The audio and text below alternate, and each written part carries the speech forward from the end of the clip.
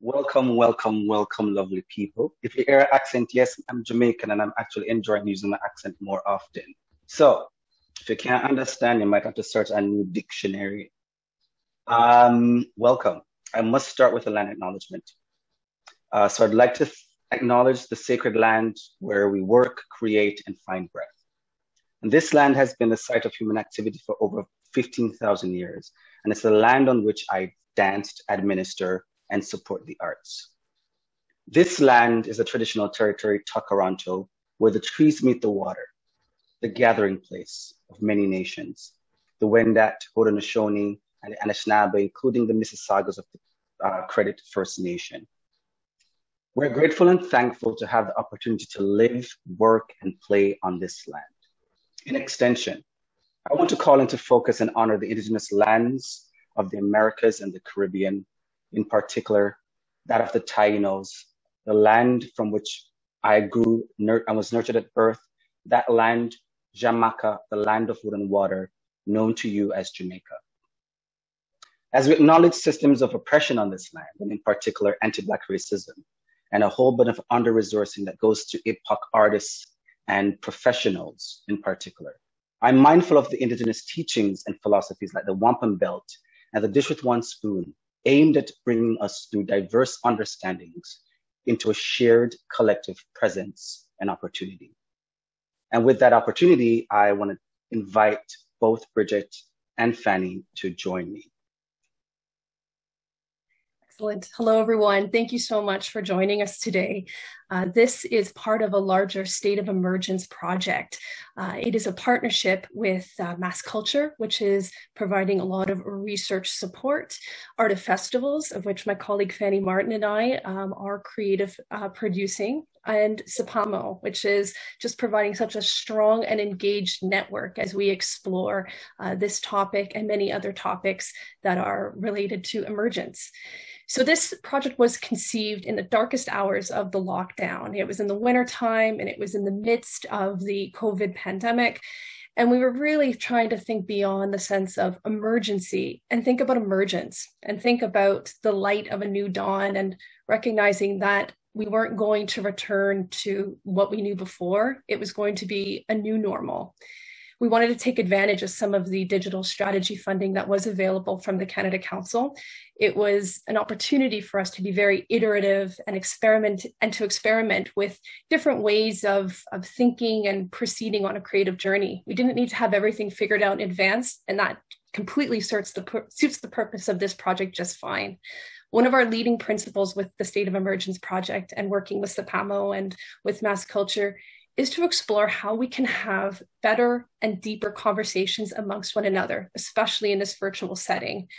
We're very interested in sharing and documenting how conversations such as the one we're going to have today do not end just when we hit leave meeting, but how they can continue to fire and enrich other continuing conversations. So I'll hand it over to my colleague Fanny to speak a bit more about the future of State of Emergence. Thank you, Bridget. We have been partnering with PAMO and with Culture Shift as well, and with lots of individuals we've been in conversation with. And one thing that we're already learning really very much in our bodies is that change happens at the pace of trust. So to make the change that we want to see happen, we also need to build that trust and to be very intentional about it, and building this trust within and outside, beyond our existing circles. And if you are here today, we're all together, we already have something in common. We have this desire for change and for centering artists in the art ecology.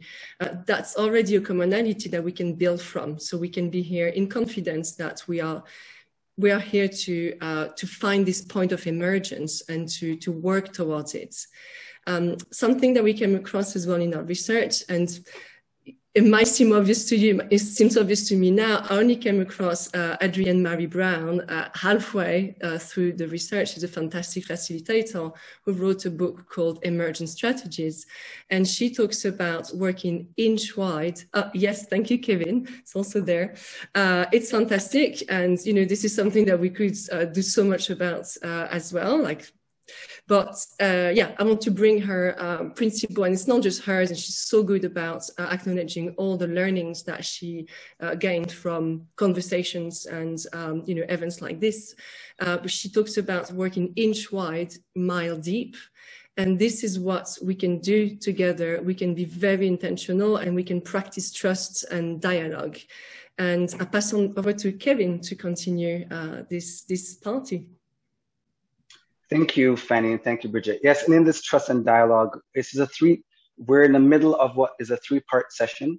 The first session happened during the Gathering Divergence Multi-Arts Festival and Conference, which we started talking about the ecology and the arts itself and how artists are existing in it. We had Shannon Litzenberger, who was a moderator there, myself, Renata Sauter from Propeller Dance, and Cynthia Lickard-Sade had a conversation. We've been documenting that conversation as well, leading to this one. We will end the series with a conversation that will be in partnership with Impact Festival, and it'll be around rethinking the application process.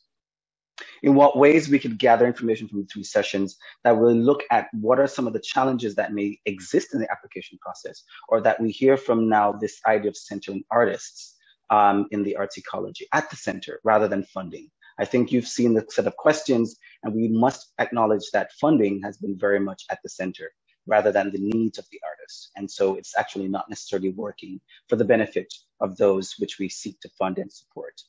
With that, it's a pleasure to introduce Ella as our facilitator, and I'm gonna just throw it over to Ella.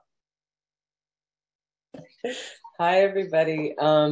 I literally had a skip in my step this morning to be part of this gathering. And I look forward to the day that we can all be in the same space together. I think some of you are starting to feel that energy of people again, and it makes such a huge difference. But I want to recognize that this community well, the work that you're doing, I know a lot of folks who are on the list here, and some of you I know of your work. You are already making change. You are already making strides. So I want to first thank you for showing up today. I'm always impressed because Zoom fatigue is real, and we're going to do our best to keep it lively, to keep you engaged. And we're also trying to create a kind of safe space as well. And within that, what that looks like on this journey that we're on is we'll have a little bit of a warm-up / check-in.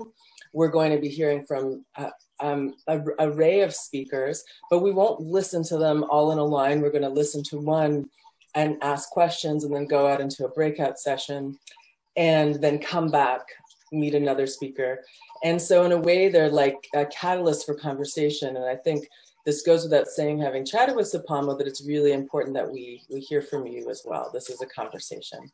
And in order to create a space that's welcoming for all, I have just some suggestions on ways that we can hold space together, and I'm going to copy it into the chat as well. Oh, and someone put up my bio, nice. Oops, let's just make sure this goes to everyone and not one person.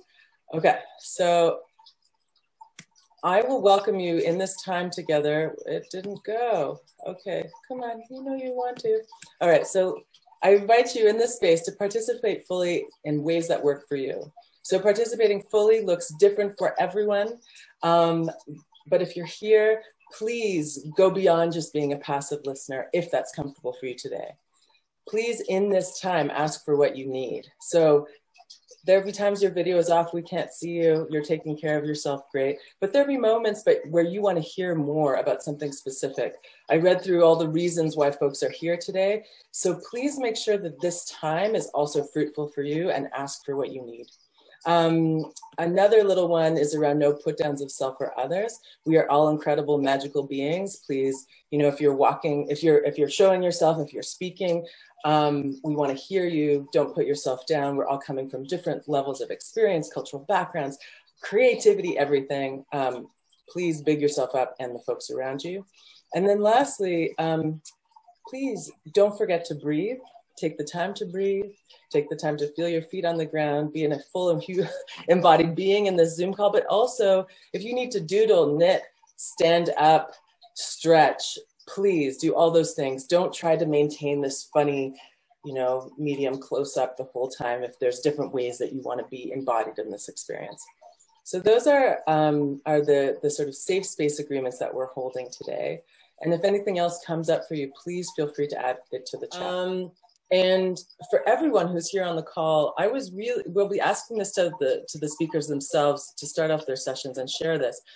But for all of us, we won't be able to hear all of each other's voices. I want to invite you now either to write this on a physical piece of paper or to put it in the chat.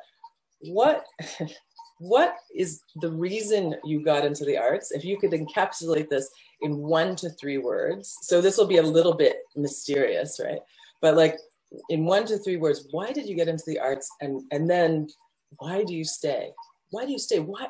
You know, like, isn't that the interesting thing? This is such a huge relationship being in this ecology, and then trying to center ourselves or trying to center other artists. But my question to you, and if you've got paper next to you, you can do this. You can just write old school. 1 to 3 words. What inspired you to get into this work? And maybe you have to remind yourself why, and or maybe it's obvious. But what was that spark? And why do you keep on? Why are you centering? Why are you continuing on in this work? So let's just take a moment. You can throw it up into the chat. You can be spontaneous. You don't have to overthink it. You can write it down on a piece of paper and just hold it up to your screen. So I'm just going to give you 1 minute to respond. And I'm going to read out some of the, woo, I love this. Okay.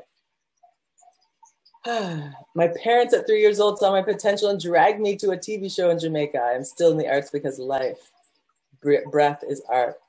Art is dreaming with my eyes open, boundless, timeless communication, gathering connection, magic, beauty, inspiration to be challenged, to inspire and be inspired, the communal connection. Keeping on is a harder question. Curious to hear from folks about this. Ooh, I like that. It is my way of knowing and it keeps me healthy. Community, magic, excitement. Okay, and this beautiful list goes on. At first, I just like the attention of being on stage, exactly, but now I'm just love being in the company of artists. I've always felt a pull towards the arts. To be changed, art is fundamental. I love this list. You might want to save it. It's you can just like look at this back when you need a moment of inspiration. Why are we doing this? So this is what it feels like, you know, when we're talking about centering the artist and the ecology. How do we center more of this in this space? And I will leave that as our open-ended question as we move on to our first speaker. Thank you, Ella. I wanted to make sure I was the one introducing Sanjay and Sally purposefully, because there's a backstory to even Sanjay's contribution to Sapamo in many ways when he worked for the Ontario Trillium Foundation, and also that we were held sort of in the counts with Ontario Presents for the very beginning stages of our sort of organizational development. So that's actually a centering. And so I want to just also throw that into the space in the ways in which we are here because he and others saw that potential. So Sanjay Shahini is an arts professional with 25 years experience in the field. Sanjay has worked with the Ontario Arts Council, Ontario Trillium Foundation, and Canada Council for the Arts. He's the Executive Director of Edmonton Arts Council, EAC, and has led the development of Connections and Exchanges, a 10-year plan to transform arts and heritage in Edmonton, which was approved by Edmonton City Council in 2018. He currently serves as a member of the Board of Trustees at the National Arts Centre.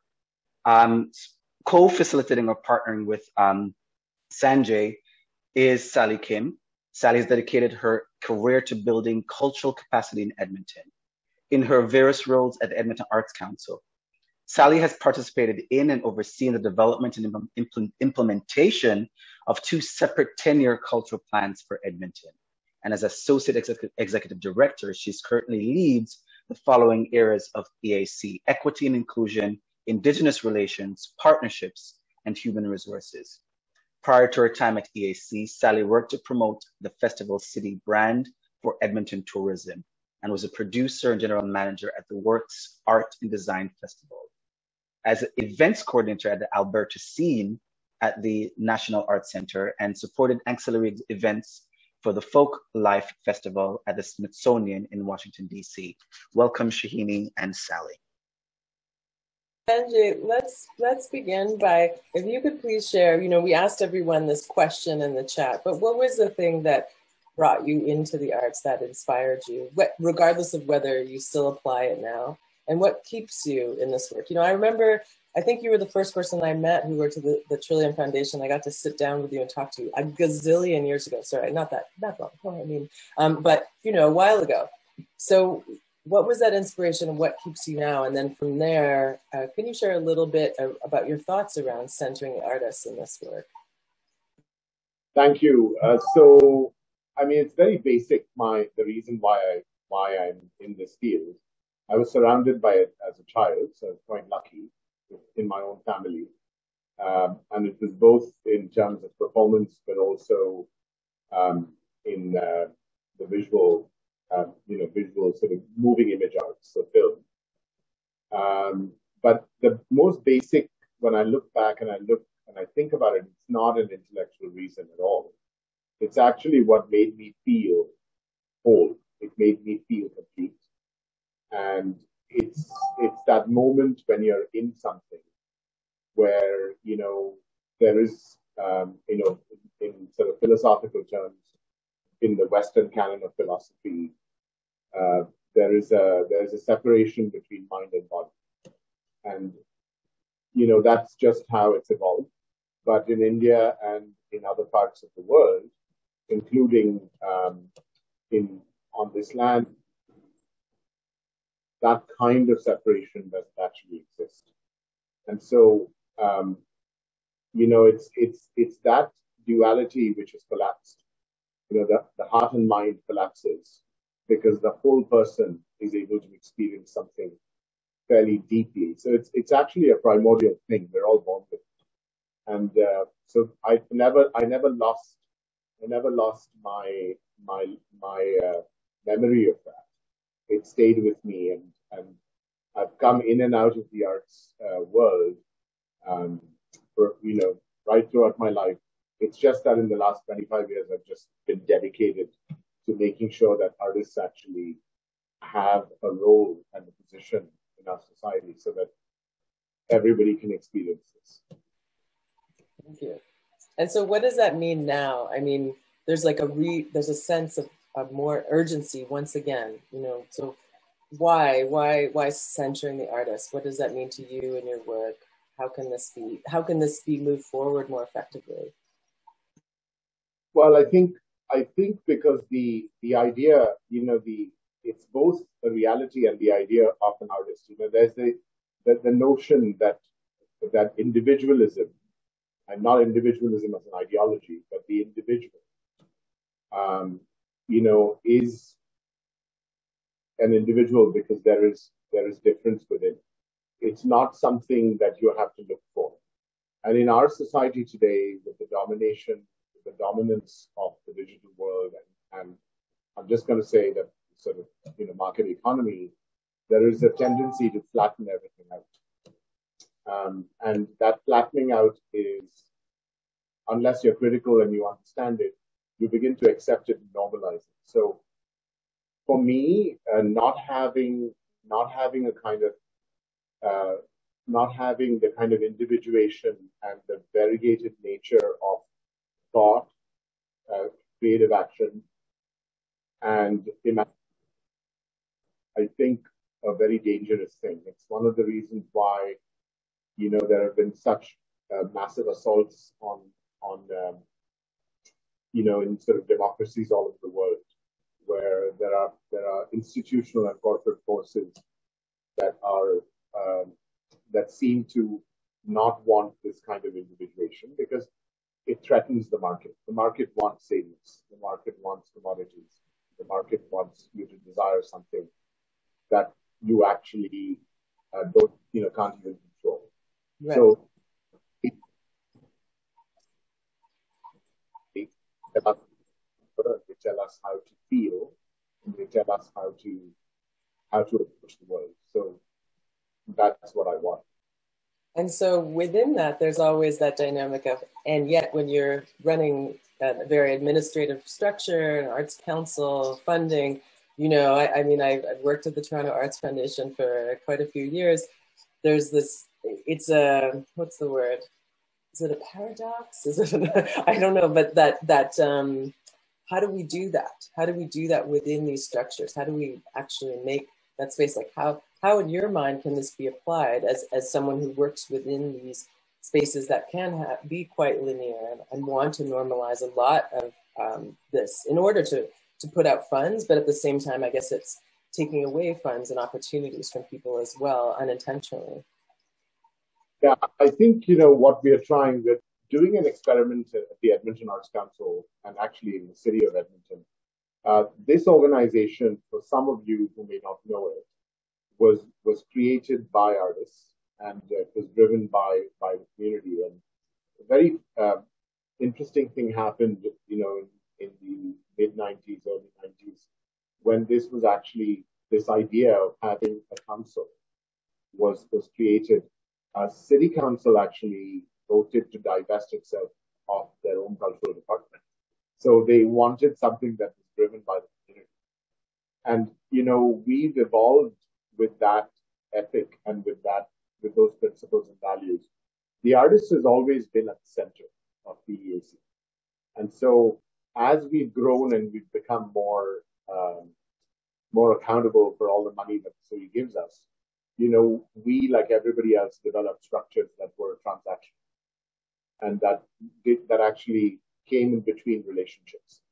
And the very creativity that artists have in the community, we had organizational structures and organizational processes that actually blocked that. So at this point, with Connections and Exchanges, the new 10-year plan that we are implementing on behalf of the city, we have now revisited that.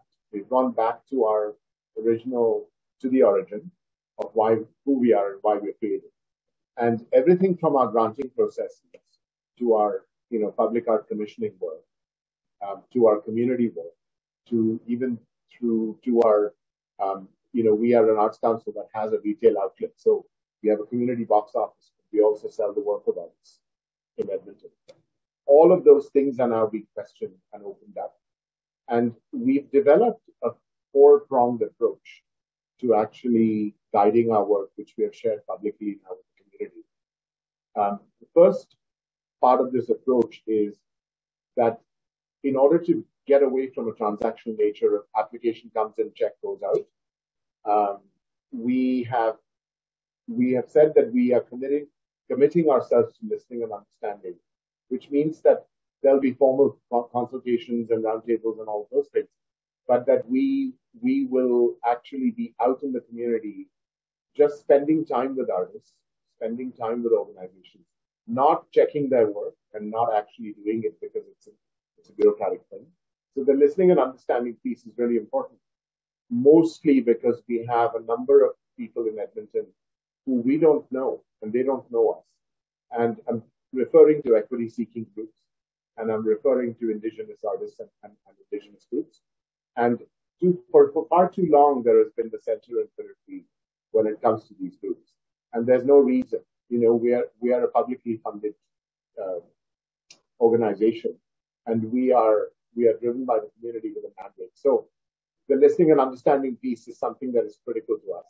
We also want to collaborate. So the value of collaboration, as talked about, it's a much used word, but what does it actually mean to collaborate? It means that you're willing to actually suspend your power and not get into debates, but get into a dialogue. Because when you get into a dialogue, you're actually saying that you accept the other point of view.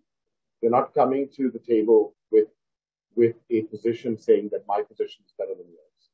And so there's the shaping and advancing of the community with the community and for the community that we're actually trying to implement. There's a third approach, which is really all about giving artists in the community and organizations in the community the ability to test and explore something, to seek and explore. And the Edmonton Arts Council, as it implements new programs and new services and new projects with the community, we want these to be experimental. We want these to be exploratory. We don't want these to be set in stone, and things which are bureaucratic and don't change.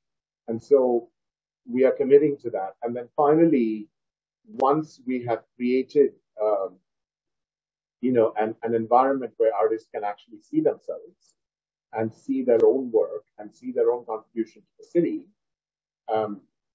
We want to create and show it to all Edmontonians. We want to celebrate it. We want to climb up a tree and shout about it.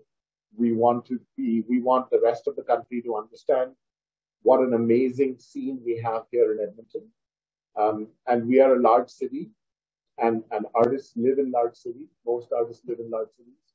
And there's no reason why artists cannot actually connect with each other and exchange all the wonderful stuff that happens. Our country is big, and sometimes that's used as an excuse to keep people apart.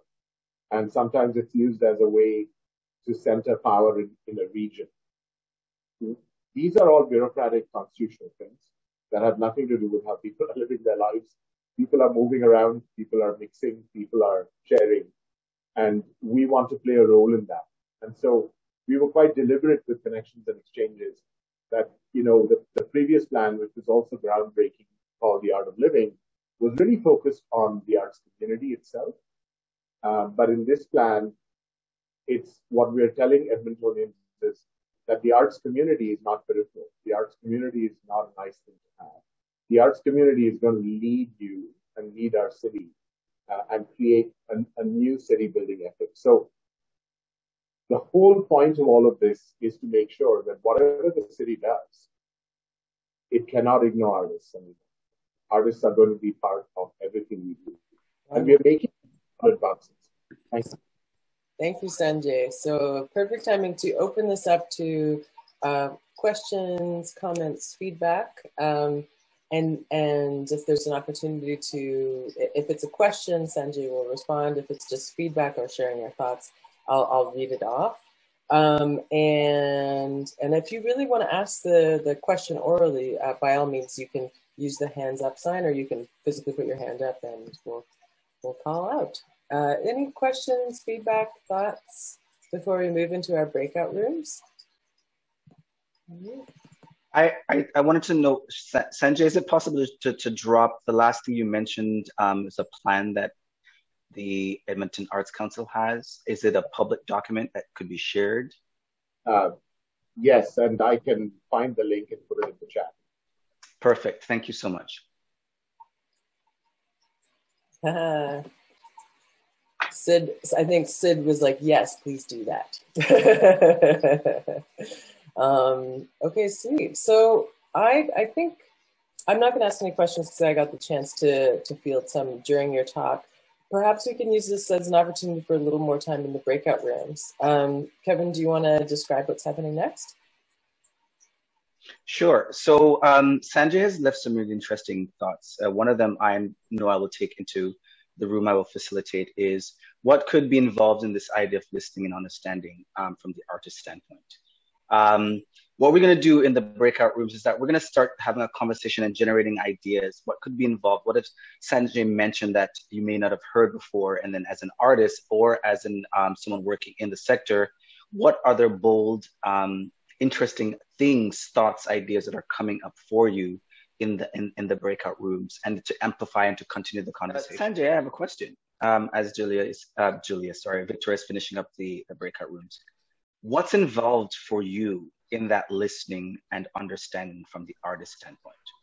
That is not bureaucratic. That's not about a process for funding or an application. What are some of the things that comes for you as a funder in those particular moments? Yeah, and I mean, I think one of the key principles, key values is that, we are striving very hard in this organization to bring about this idea of inclusion, right? So how can we be very inclusive? And part of being inclusive means that you have to suspend your belief and listen. And I think, I think Sally May, she's joined us. So Sally does a lot of work and has done a lot of work over the years with Indigenous communities in Edmonton. And I think there are perspectives from there that actually allow us to sit in a circle in a way that where determination of something, seizing something up and making a determination is not the goal. So an artist is like anybody else. There is, people are growing and shifting and changing. And to bureaucratize somebody's creativity or somebody's point of view is really easy to do, but it's also very violent. It's not a very, it's very much against the principle of inclusion, right? And so it's being aware that people have very deep experiences and people have amazing perspectives. One cannot assume that something can be slotted neatly. There's too much of a checklist mentality in the funding world that really destroys any kind of relationship. So it all comes back down to that.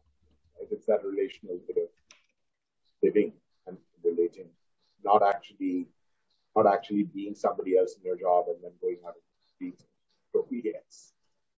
So it's something I have to remind. We're also asking the facilitators to just throw one thing back to everyone now that we're all back that is coming up from their conversation.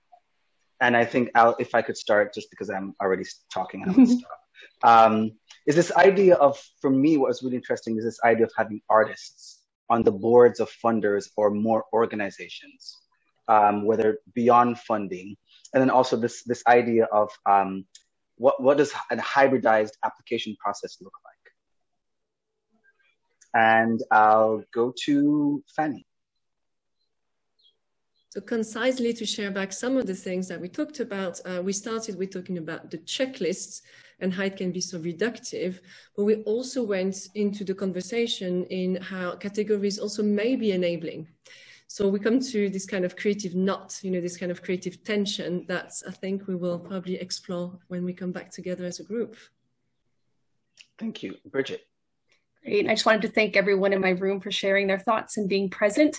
Our conversations, again, focused on basic income and the discussion there, as well as an artist's livelihood and having livelihood be the focus as opposed to meritocracy. We had a few funders in the room, which was great. So just to hear a bit more about how they're evolving some of their programs and looking at different mechanisms to move away from, I guess, a concept of grant and looking at support. So we got some great notes on the Jamboard and look forward to having those documented and shared in the future. Thanks. Awesome. Thank you. Charles. Yeah, we talked a lot about the relationship and how inhumane it seems to be because we seem to be moving more and more online, checklists, prescribed forms. And both funders and artists and arts or administrators, because we did have some funders in the room as well, we're sort of talking about how to have more of a human relationship where knowledge can be shared and also, perspectives can be shared, which would increase understanding and so on. There were some comments around that arts councils are public bodies, and so they're tax-based, and so there is a requirement, one would think, to be transparent and accountable. Because we are paying for it in essence as taxpayers, I suppose, most of us in this session. Thank you. And Julia. We talked about a lot of categorizing and fitting in and not fitting in and standing out as authentic art while trying to find place in the organizations to catch their eyes. And one of the thoughts on the Jamboard was working for the mass culture. You see the research needs to begin to generate data on the categories for stakeholders, such as policymakers, to understand the value. And yeah, we're going to be continuing that. Thank you. And Ella, any final things that because you've been going through all the rooms.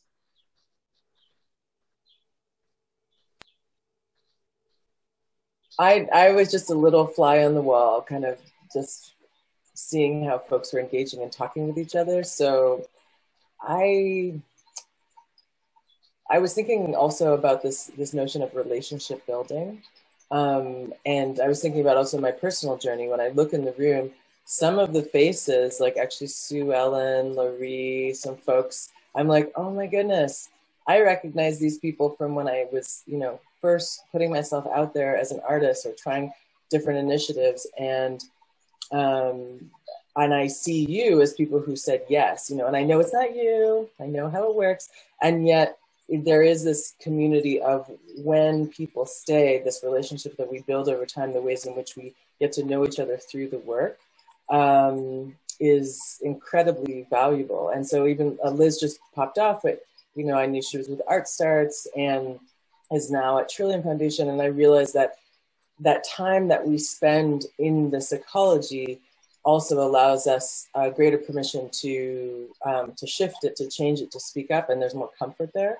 And the welcoming in, like, unfortunately, a grant welcomes people in, and it tells artists, it gives them a resounding yes. And that's a lot to hold on your shoulders sometimes, because you don't want people to feel that way. And yes, it has, because I was also thinking the last piece was just around, we can present really well in these moments, but we've also gone through a lot this last year. We're vulnerable beings. And often when you're bringing your art forward, there's so much vulnerability and personal stuff in there. So to have these relationships in this granting structure that can actually make space for that is also huge. So those are my personal reflections as the fly on the wall. Thank you. And I'm going to pass it over to Bridget. Great. And just cognizant of time, I'm just going to do a really quick intro. I'm so pleased that Sid Bob is here to join us. He works out of Nipissing First Nation, and I want to get to his thoughts right away. So his bio, which is impressive and incredible, will be in the chat. So Victoria, if you could paste that in. And Sid, I hand it over to you. Thank you so much for joining us today.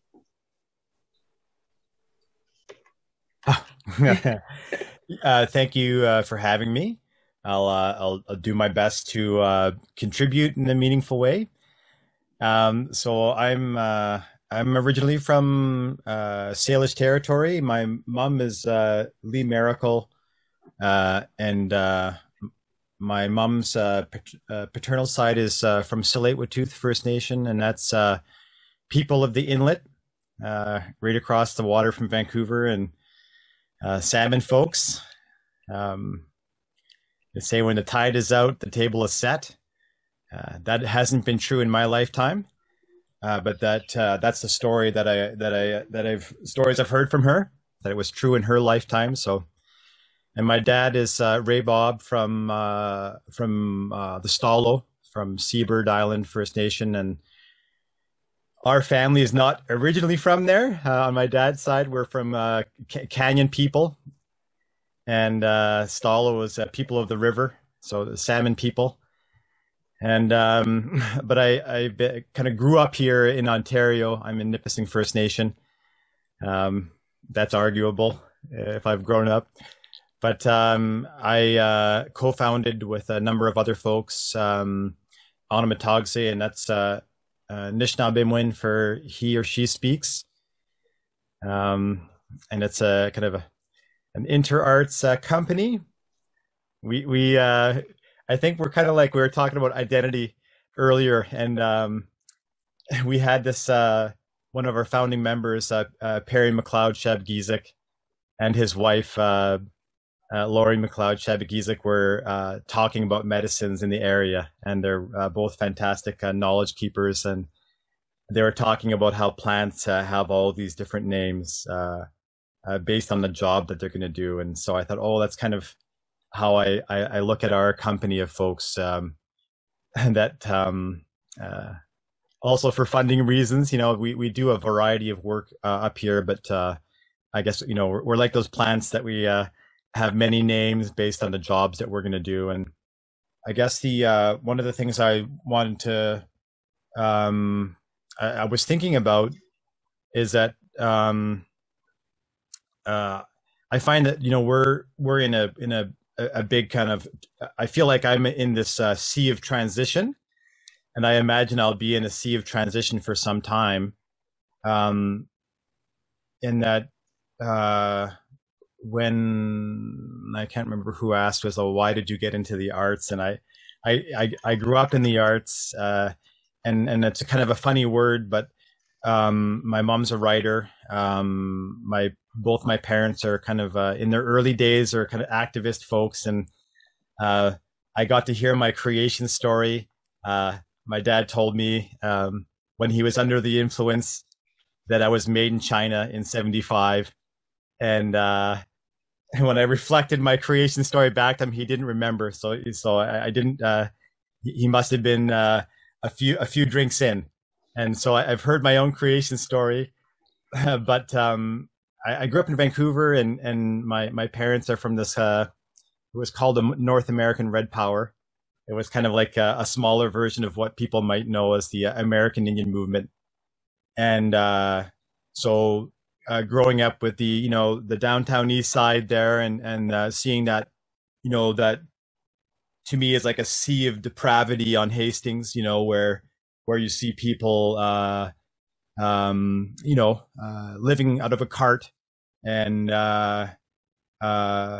to me, like their spirits and bodies disheveled, And I know, so I think that's a kind of part of the transition that I feel like I'm in. And one of the stories that my dad was telling me, we co-founded a studio, Big Medicine Studio, with my colleague and wife Penny Cucci, and I found out that my parents, their first apartment together was actually like a commercial space, and they would sleep in there at the sly of night, and it would be like an open door space for people to come to, and they would read Frantz Fanon, Wretched of the Earth, and they would teach people how to read who didn't know, and kind of an activist milieu. And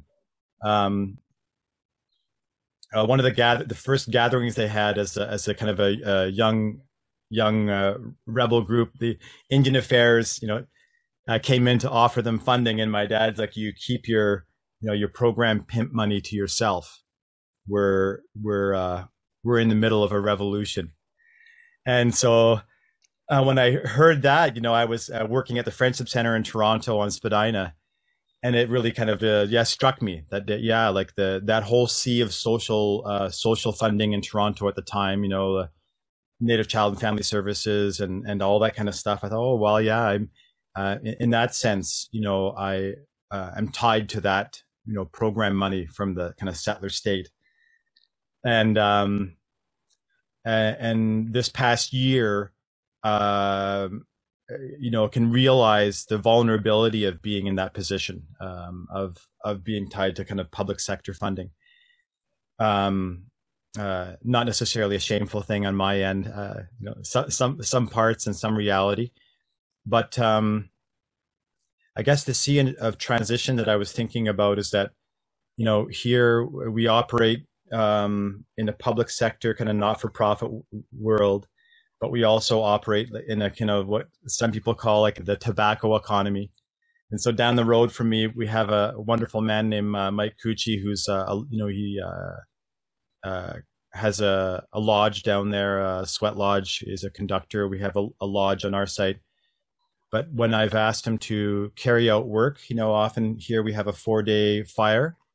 So that's when someone passes on.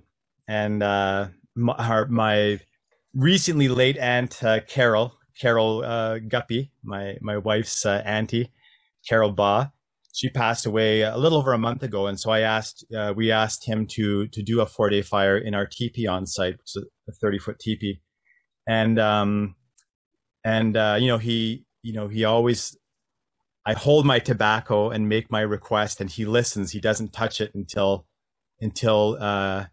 he agrees to receive that. So it's like a contract of sorts, but I guess it partly relates to the listening and understanding that Sanjay was talking about.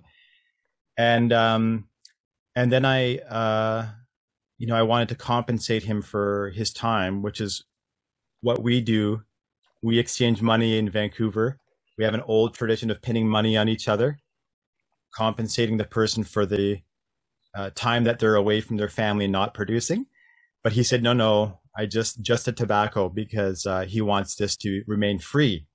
And so I thought, oh, well, that's accessibility, and he said, you can't take away something that's freely given. And so when I thought about my dad saying, oh yeah, you keep your, program money to yourself, that there's these different realms that I operate within here, and often operate in that kind of tobacco economy where things can remain accessible. And so that's been that's something that I was thinking about a lot this past year, is that as things shuttered, you know, from Nipissing First Nation to Nipissing First Nation's health department, and then looking at ourselves, well, as these recommendations were coming down, it kind of brought about all these different sectors that and realms that I operate within, and that I guess relates to identity, you know, and so this kind of sea that I'm in of like different worlds, it's been amplified this year in terms of what work needs to be done, who has the capacity to respond, and here in Nipissing First Nation, and I imagine it's very similar to a lot of other places. What's specific to my community, I think, is that we're being hit by this wave that I think was across the lake maybe earlier, which is like the opioid deaths, and it's just been astronomical. Like, just to me, it seems like where's the flares? You know, where's the Batman sign on the clouds? Where's the you know, the sirens? Because they don't seem to be those things are not being called out by our First Nations leadership. And we're about 2,000 members here, but just in Deschênes, we're a little more than, we're probably a third of the population of this reserve on reserve. And it's just been weekly numbers of a month, like just young people.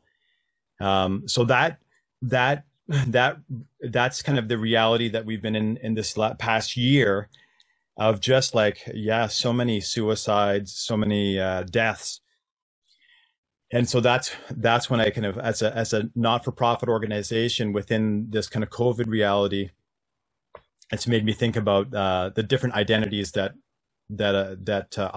I carry, because I operate in that kind of tobacco economy.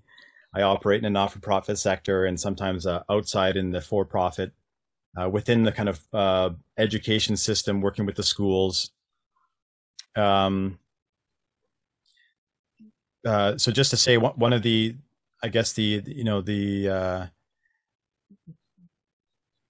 in the last maybe 10 years or more, and my limited vision, is that there's a great effort to bridge our old historic models of what is art. And, you know, in our here, so many people who make amazing drums, our lodge carriers, carry the stories, our dancers, are, you know, operate in those things, maybe don't identify as, you know, professional artists. And that's kind of a common conversation of, you know, I imagine, but so I can see that a lot of work happening to bridge those realms. And for us, we're the first, I guess, professional Indigenous arts companies, you know, that have received operational funding here. And that's only since 2010. So we're so new to this area. That reality is so new to this community. And so we're always navigating the seas between the work that needs to be done, the work that we're inspired to do, the work that we feel passionate or deem as necessary, and then operating in all these different realms. And so I'm excited to see how things transform over the next number of years. Of course, the art for I guess for myself personally is, I fought to reconnect myself to the songs and dances. I don't have my name yet, but I'm gonna. That's my next thing, to go and get my own spirit name. I kind of rejected that early in my life because I felt too alienated, which is kind of similar to, you know, the residential school trajectory of my family. the family violence or all those. So I feel like I'm that kind of searching back for myself is also a part of what our company is, in and out of these different realms. And I hope to see us all come together. But of course, that's the work of sovereignty, and of course, First Nations and the Indian Act, and Bill C-31, where we are going to be legislated out of existence, is a whole nother thing, right? If I marry non-status 2 generations later, that's done. So that's going to be, that's the future death of a lot of First Nations. But of course, I think the dream is bigger than that, of course. And so we're a part of all these little narratives. Thank you. Yeah. Thank you. Thank you. I feel like I went on a beautiful journey there. And the thing that really stood out for me is the heart in everything that you do. There's so much heart and there's so much work, but the question, and I don't even know if it's necessarily a question, I wanted to flip it, was how do you care for you? Like, how do we care for the folks who are doing this work, right? Because it sounds like you're coming in with Big Medicine Studio, addressing so many aspects that are both personal and community centered, also trying to reach folks in ways that are in line with Indigenous values, where art is not always something that's pieced apart and defined in specific ways. But then there's the operating funds, the healing, and the fact that there's a lot on your shoulders, I imagine, in your community that is fulfilling. But also, when centering the artists, how do we center the people running these programs and support them as well? Is my bigger, broader question. I know we came to you to say, okay, what should be done? But I'm also curious about what do you also need, because you're at the center of so much of this. I guess what we were told by a lot of people this summer is to make sure we're reaching out. So I guess, in terms of like our arts models and structures, we fall kind of along community arts models, like with Jamboard Theater and other folks, in that I find that's culturally relevant to say, well, how can we be inclusive? How do we remove those barriers? And so I find community arts has done a lot of great work to have artists centered realities. How do you bring in the kids to work? Of course, when we're not paid, when we don't necessarily, of course, we're probably similar to a lot of organizations in that, like, there's not a lot of classical Indigenous arts companies like, Stratford or Soul Pepper or whatnot. And that's, a kind of colonial context. So part of that self-care for myself is to allow myself to be angry, to say, what's the big picture? But then also, like, on a artist note, is like, I have to make sure that I reach out for the help that I need. And I'm thankful for that tobacco economy, because otherwise, when you're underfunded, you just don't have that. And so we try to reciprocate as much as we can in that model. But I'm thankful that I could, feel so lucky at this time, because I know that as an Indigenous person in this throughout these kind of lockdowns, that they can't stop ceremony and they can't stop harvesting. Right. And so in that way, it's like,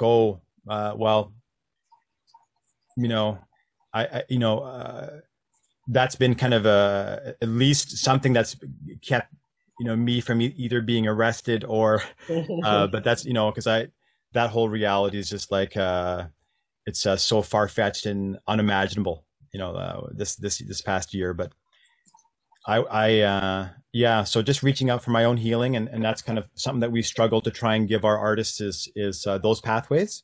Mm-hmm. But I imagine for this country, like, if my salmon are disappearing, how crazy is that? How unfathomable, to know that the bison have been wiped out. wild Atlantic salmon, and now the Pacific salmon. Never would have dreamed that in my lifetime, but it's close, and it just seems like we're, of course, going to this, approaching the event horizon, and it's inconsequential to Canada. Mm-hmm. That's the reality. And so I always find, Trudeau has climate science and hesitancy and all these other things, but yeah, my own self-healing and trying to do what's necessary to provide that to the community. Great, thank you.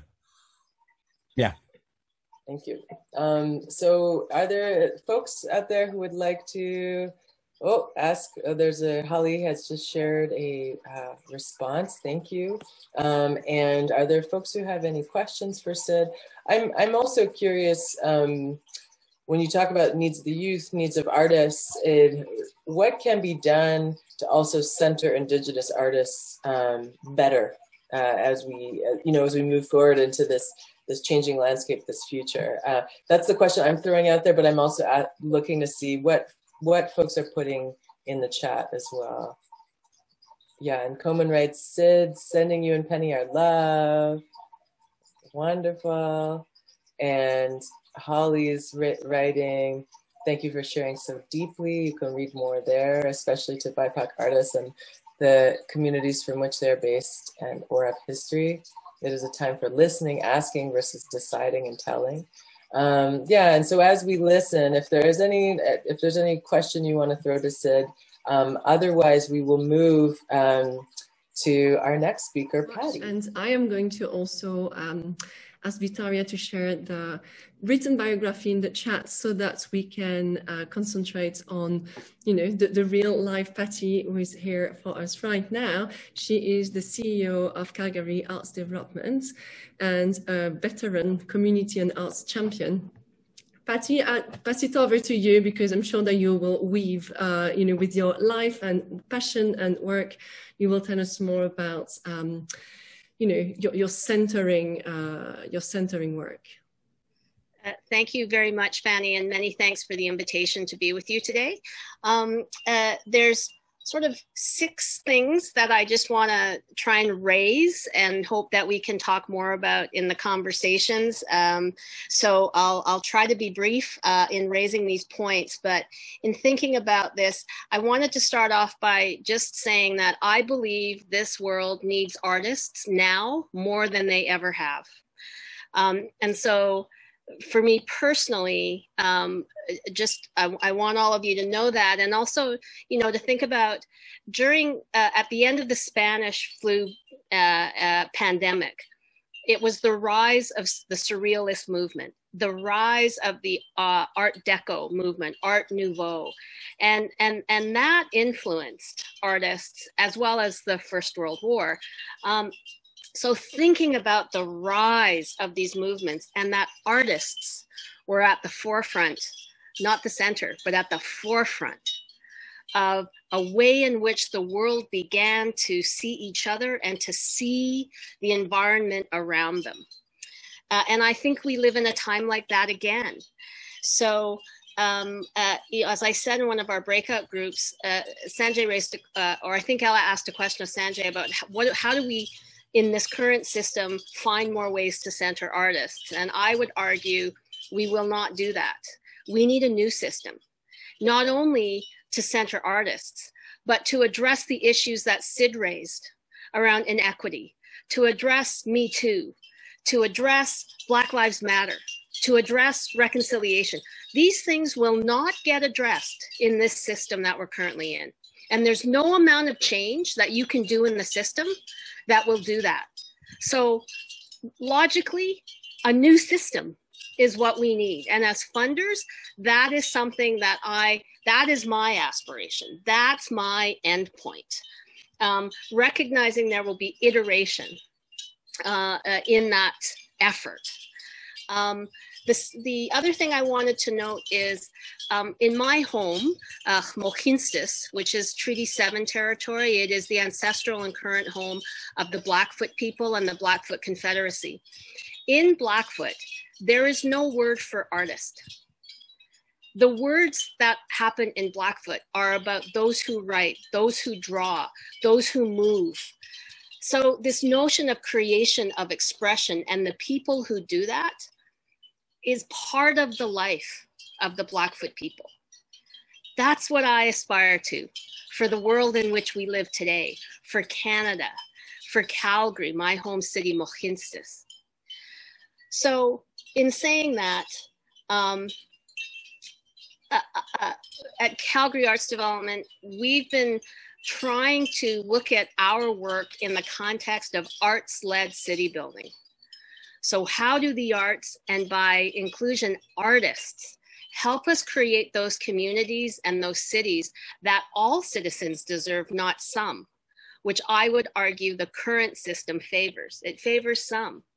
Our systems are biased, they're discriminatory, they're colonial, they're racist, all of those things. Why would we want to try and work within that kind of system to achieve the things that we're all talking about today? My aspiration in that regard for arts-led city building is for artists to be at the table. And not only the board table of arts organizations or arts funders, but at the tables of conversations about building our cities, building our communities, creating connections, addressing mental health, addressing the opioid crisis. Artists should be at those tables.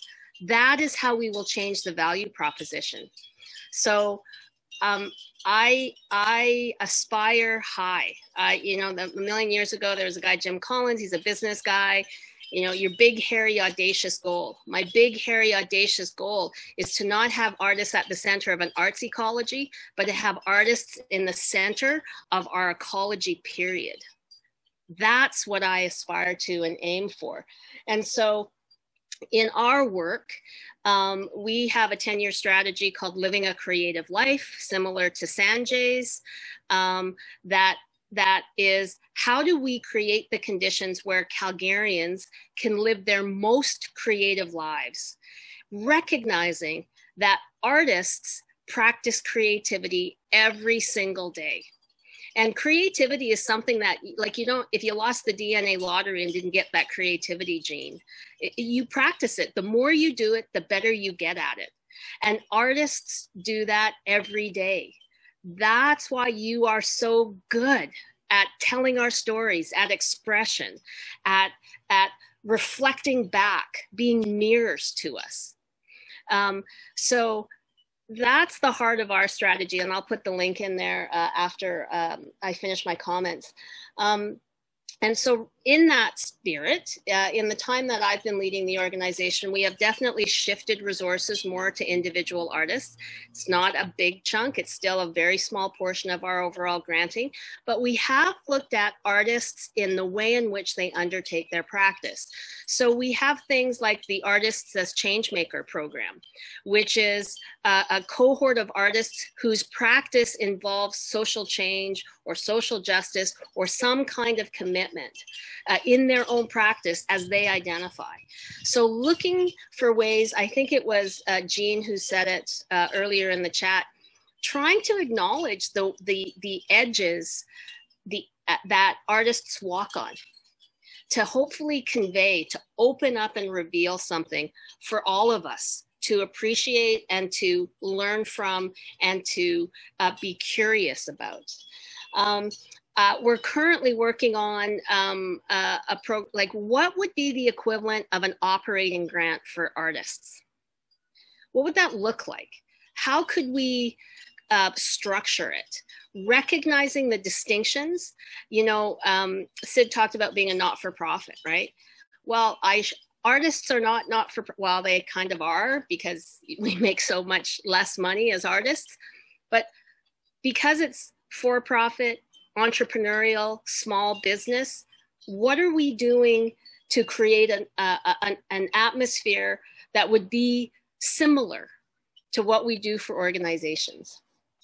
During COVID,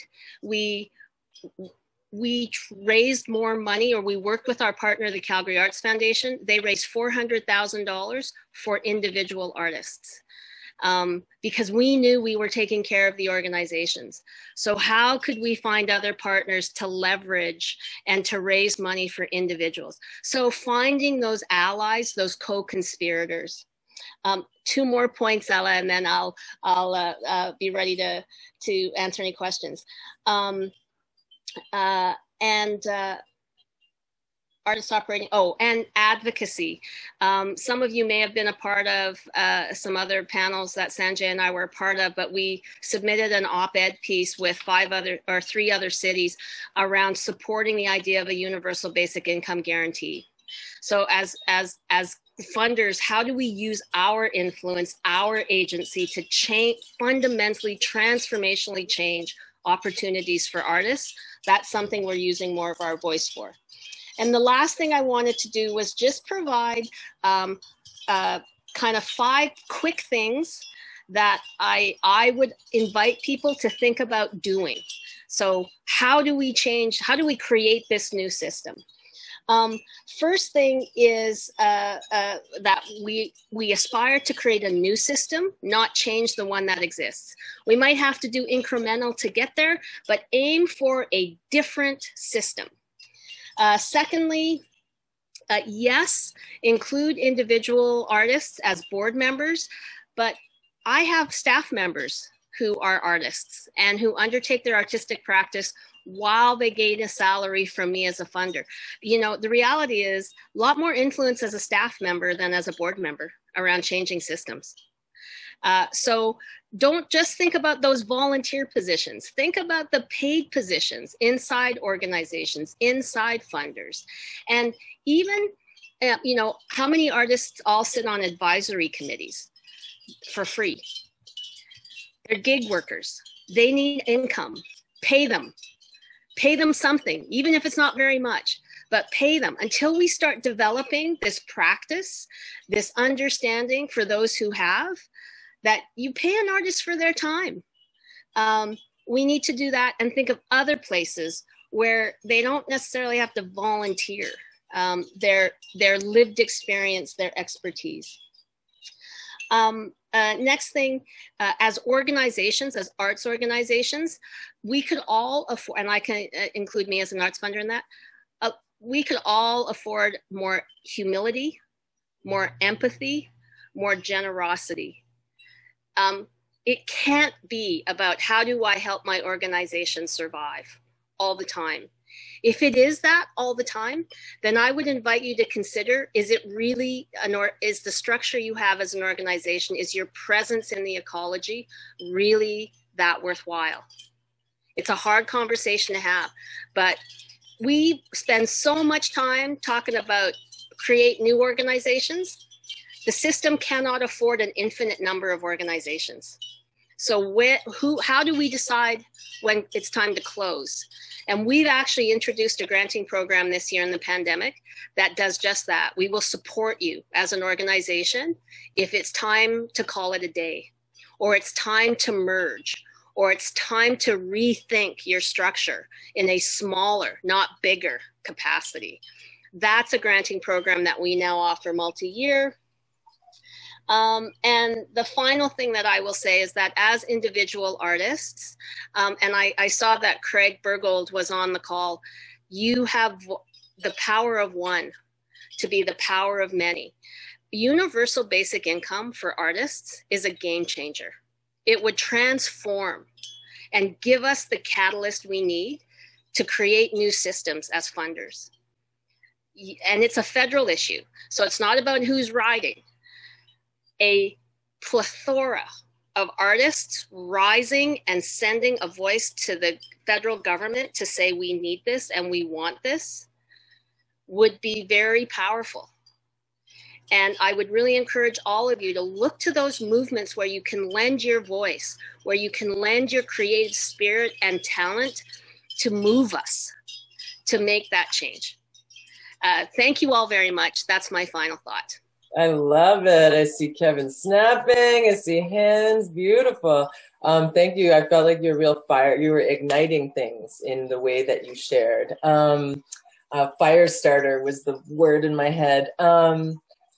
I really hope that folks took that into account. I saw some people really popping around. What does an operating grant mean for artists? You know, what could that be? And I wanted to ask you a question a little bit as an disturber. You said that around artists need to be dedicated for social change and be able to like really define that. And I as someone who is dedicated to arts for social change, and that's inherent in my work, it's sometimes exhausting to always have to prove why this thing is going to make change. And I wonder, does it always have to be, even though it does, but does it always have to be in the artist to prove that in order to get money? Can it be something that the funders start to be able to define without the artist always, you know, because like the aspect of art creation is that sometimes it isn't in that clear space, it's in that creative flowing space. So when you describe it, can it also be something that funders are able to use their lens to define rather than leaving it on the artist to define? It's a question. Yeah, 100%, Ellen. Sorry, in my effort to try and get through all my points, I didn't go deep in very many, but the program that we have, it is a specific one. It's not the only one, but I just wanted to raise that. So we created the program believing in how art and social change come together. The artist role is to self-identify. If your practice involves social change in any way, then you are welcome to be a part of that cohort. Right. And because we can't have everybody who self-identifies, there's only 10 at a time that we have in the program. But yeah, there's lots of ways artists articulate and use their practice. And so what we hope we're doing is creating a space where artists can do that. We partner with a Trico Changemaker studio at Mount Royal University. So it's been quite an extraordinary experience for us over the last 3 years. Thank you, everyone, for your time today, to our speakers, for your energy, to Kevin, to Charles, to all the folks at Sapamo, Victoria, making this happening, Fanny, Bridget, Aaron, thank you all. Oh, sorry, Aaron, I threw you in there because I came in and thought you were a facilitator at the beginning. Kevin, what's next? Anything that you need to pass on to folks as they go? Just to thank you. We'll share this in a document but we have a little bit more process to go. We've been gathering information. Thank you for your offerings. Thank you for your thoughts. Thank you to the speakers. Thank you to the partners in art festivals and mass culture. Thank you to the Canada Arts Council, the Ontario Arts Council, who has funded some of the work that we're doing in partnership also with Art Festival and Mass Culture, and also for Sapamo. You know, I encourage you to really go out there and decenter your experiences in the art and really think about the ways in which your art is political, because the very act of your body, your beings in space, is a political act, given what we know about Indigenous presence and bodies on this land. And to say that we will not challenge these things, and it's hard to dismantle some of the things that, like Patty's suggesting, is to sit in our privilege. And we know that we've been sitting in our privilege for way too long. In that shift, in that change, we'll be arriving at what the ecology should mean for every single one of us. That is a hope, it's a dream. Thank you so much for being here. And thank you to all the speakers, and enjoy the rest of your week. It's a holiday, so enjoy the holiday. Woohoo, you too, Kevin, enjoy your holiday. Goodbye, everyone. Lovely to see you.